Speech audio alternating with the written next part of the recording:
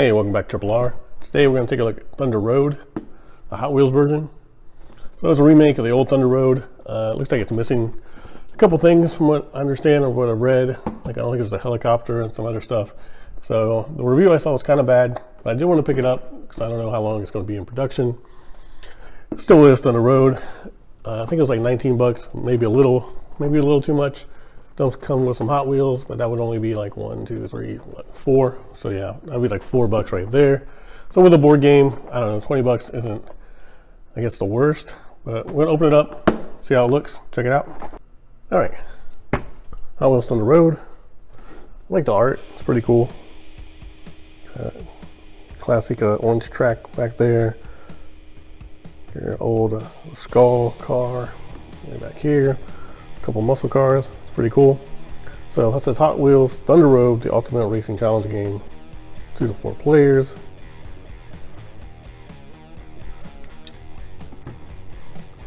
And let's open it up here.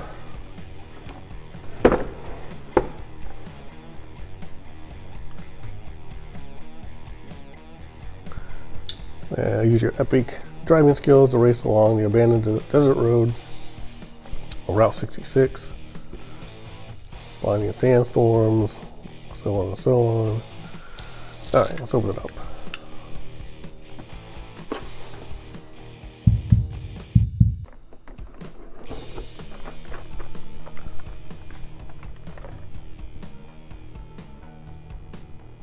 So that's the cars. I'll leave them in the box for now. Probably open them up at the end of the video. Just want to check out the components here. Here's your board, which it loops, I believe, in this game. Let's see how many we have in total.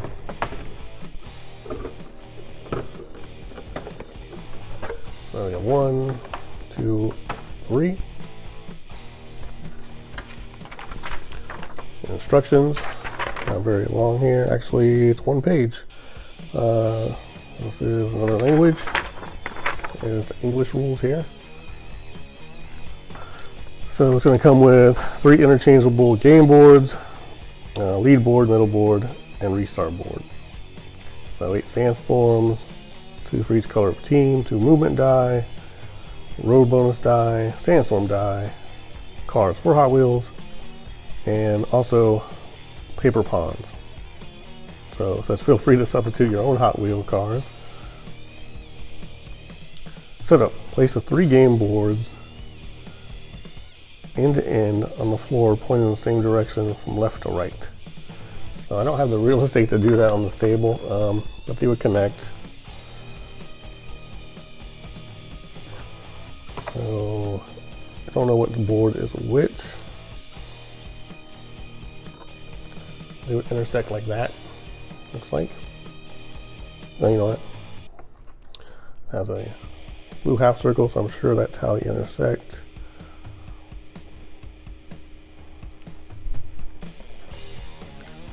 Yeah, so on and so on. And then you have your 3rd board down here.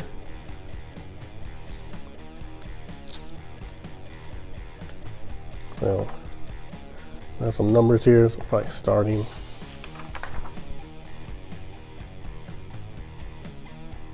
So object of the game: win the race by having the last vehicle on the board. So it's an elimination game. So let's open these other components here. See what we got.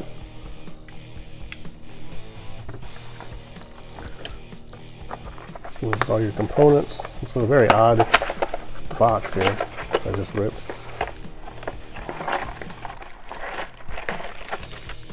Okay, there's your paper cars, your dice. And okay, that's it.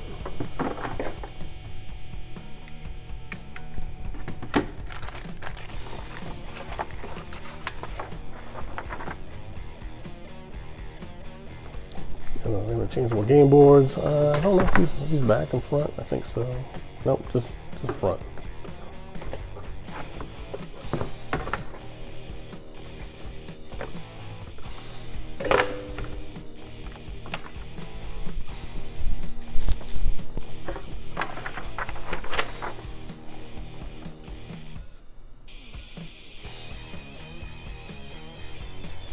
You can place game boards end to end, like shown earlier.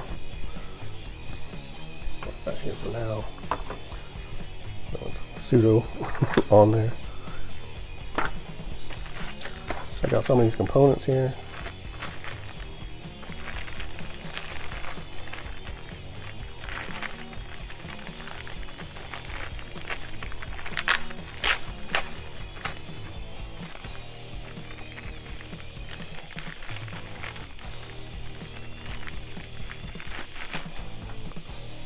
So you can use these standees. This art's pretty good. A little more light. Well, those are actual Hot Wheel cars.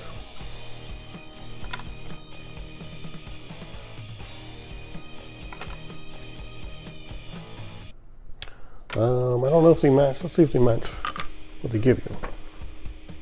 It doesn't look like it. So you have a different art style, different cars, which I'm kind of okay with because that gives you a little bit of variety, I guess. And you can just, I guess, hunt these cars down if you really wanted to have them.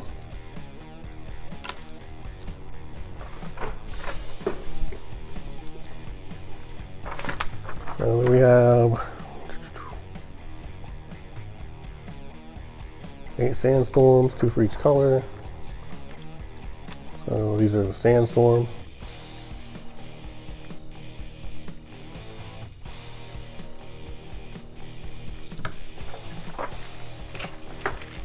And you have your dice.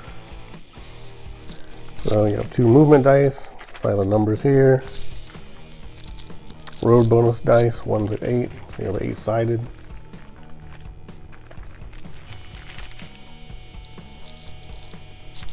And 1 sandstorm dice, which is this special dice with the green and red on it. And your stands for these. This is probably a better way to play the game because I did read, you know, this is a slick board. There's something to hold the cars in place. So they're just gonna roll.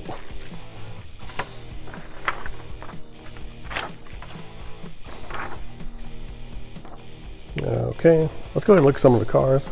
I know that's at the end of the video, but let's go ahead and look at them. Yeah, taped in pretty good.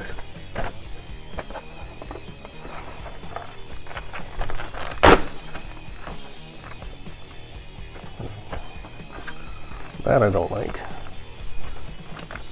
So, that I don't like, so it leaves a hole right here. Alright. Alright, let's see what we got here. A nice classic blue color Hot Wheel. Number 3. Sure, yeah, these don't match. Not a bad looking car.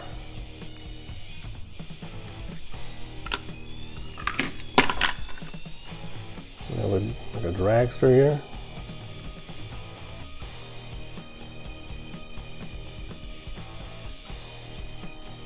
Got a nice mean look to it.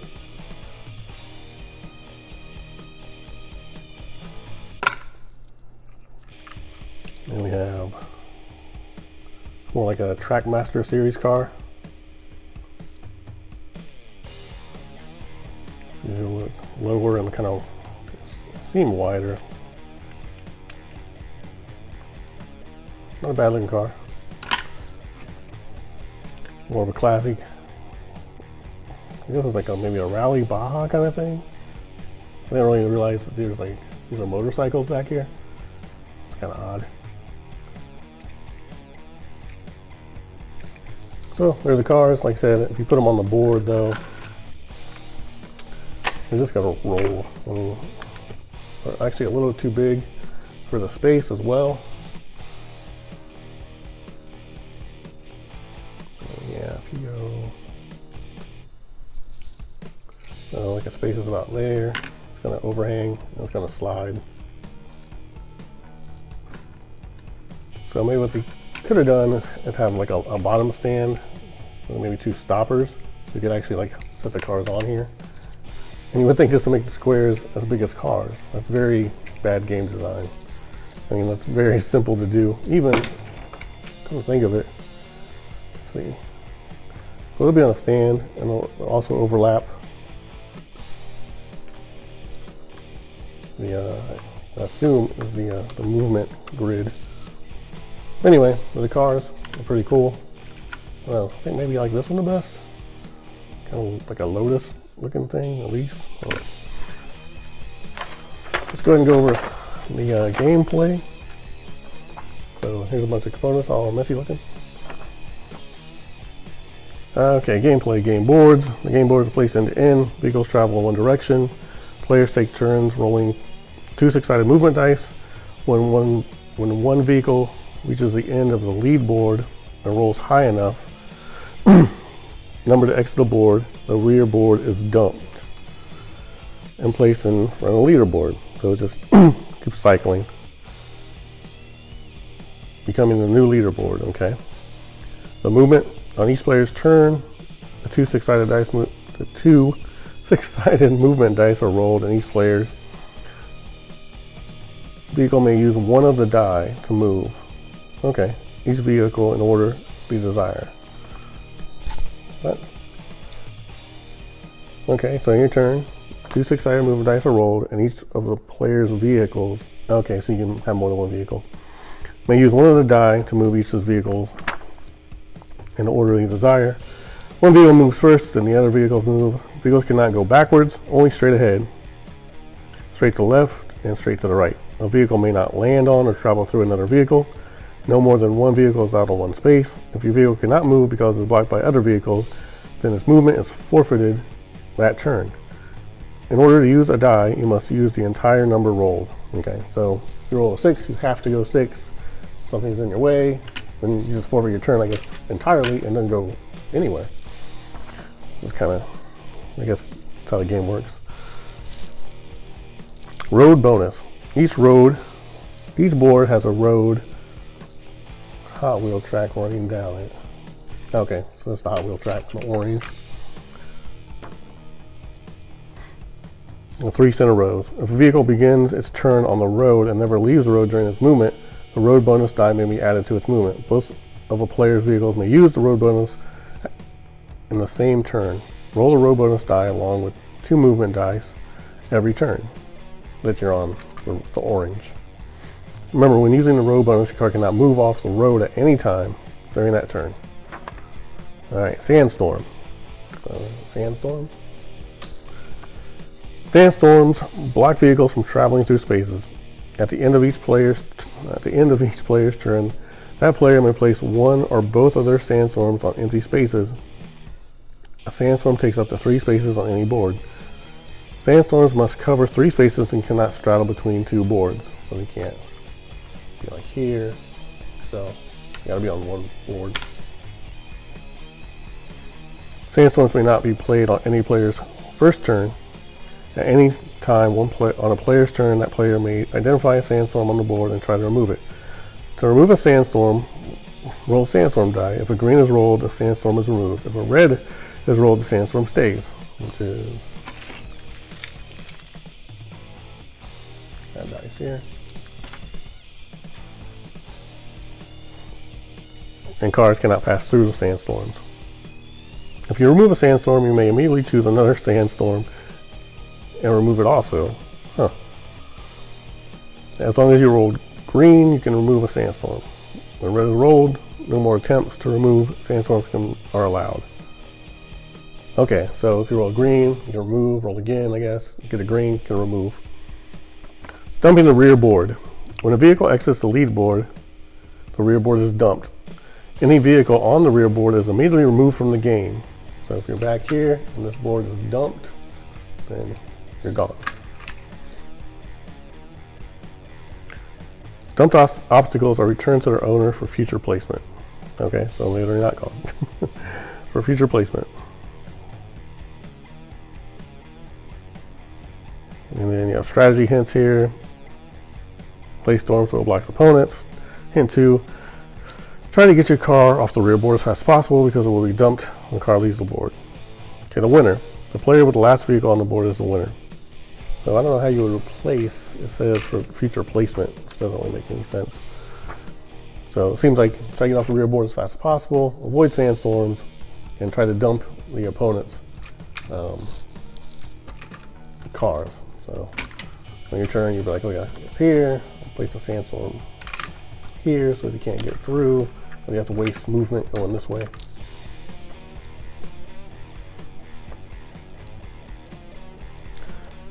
And okay, and that is really it. I know it's kind of a quick read, but it's one page. It's pretty simple. I think once you play it, you know how to play for good. I think one game will set you just fine. I believe the original ThunderRoad had like helicopters and destructible vehicles, I think. So I can understand why people didn't care for this one as much. I grabbed it because it's Hot Wheels. It's still playable, I guess. I think there's a game called Screaming Eagles, and the Mission Command has one that's just like, with the movement, you just need one board, just a bigger board, and then you just cycle through. But I guess you need the dump mechanic in this, so you need to dump this board, I guess, which I guess might provide some entertainment, maybe. This thing takes up a lot of space, so these two boards right here, you're going to use 3, and they don't fit on a pretty long table that's, I don't know, maybe 3.5 feet wide. So you'd have to use, use a whole kitchen table or on the floor maybe. The colors look good though, I'll give it that. They pop pretty good. So you have your orange track, so makes it Hot Wheels. You give me some Hot Wheels cars. The dice seem okay. I'm sure you would definitely probably play with the cardboard cutouts instead. You really could have done some more with these hazards, I think, than just sandstorms. It's kind of boring. I mean, like, okay, I'll put that there, and then I guess I'll just move around it and keep going. I guess the other one, I saw like a helicopter, and the other one, I think you can like shoot stuff. But this is what it is. Hot Wheels ThunderRoad. If you're a fan of Hot Wheels, then maybe you can get it. I don't think I could recommend this. It'll look good. It would look good on the shelf, except for this window here. I mean, I like the art, but not a good reason to grab it, because actually there's other box of Hot Wheels stuff that will have better art, and I'm gonna deal with this. For 20 bucks, I say it's way too much. This should be like a 5 and below kind of pickup, I think. So I would definitely save your money and pick it up when it's really cheap. I guess if you're a fan, I'd say $10. Casual person just wants to pick up a board game, even an easy board game to teach, that's probably not $5 because you get 4 cars, usually $1 a piece, so you'll get that. Anyway, that is ThunderRoad Hot Wheels version. Thanks for watching.